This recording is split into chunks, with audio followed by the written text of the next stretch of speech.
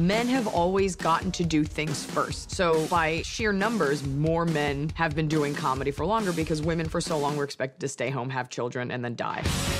All right, we got a funny lady coming to the stage right now. Let's make some noise for her. I've been introed, like, the fact that I'm a woman is like a wacky experiment. They'll be like, we got a young lady coming up. Yeah, like, let's see how this goes down. We're socialized not to say the things that we want to say.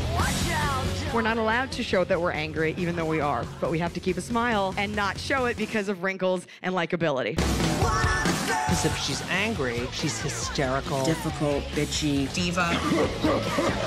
And it's like, see, crazy. And if someone's crazy, of course you don't have to listen to them or take them seriously. Because I've eaten ass, I know I am a woman who can do anything.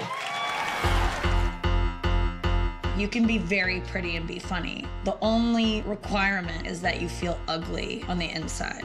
Don't walk, don't run. Just make them feel like their bodies are unacceptable and then like sell them some shit. I wanted to be success at this, and if that meant don't eat, I just was fine with that. You have the mic, it's your turn. You have control. Right before I got on stage, a woman went, you know it's Harvey Weinstein, right? I didn't know that we have to bring our own maze and rape whistles.